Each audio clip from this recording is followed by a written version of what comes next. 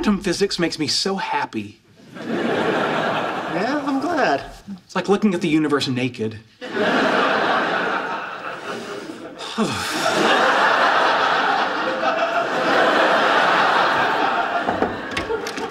Hi, guys, got a minute? Sure, what's up?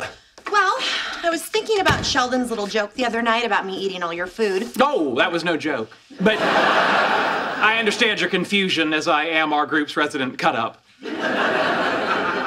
I'm sorry, you are our resident cut-up? Yes. Prove it. Knock, knock. Who's there? Interrupting physicist. Interrupting physicist? Mew on. Anyway, I got a little residual check from my commercial, and I thought, hey, how about I get the guys a little thank you to pay them back? So, Sheldon, ta-da! A vintage mint-in-box 1975 Mego Star Trek transporter with real transporter action. Hot darn! Where did you get that? From Stuart at the comic book store. You went to the comic book store by yourself? Yeah. It was fun. I walked in and 2 different guys got asthma attacks. Felt pretty good. Well, this calls for an expression of gratitude. Ooh, am I about to get a rare Sheldon Cooper hug? No, not this time. Then they wouldn't be special. Thanks, Penny. You're welcome.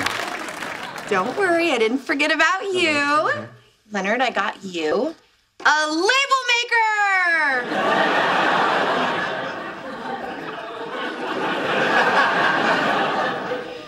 Wow. No, it's great. Also, a mint in box. And I got you a transporter too!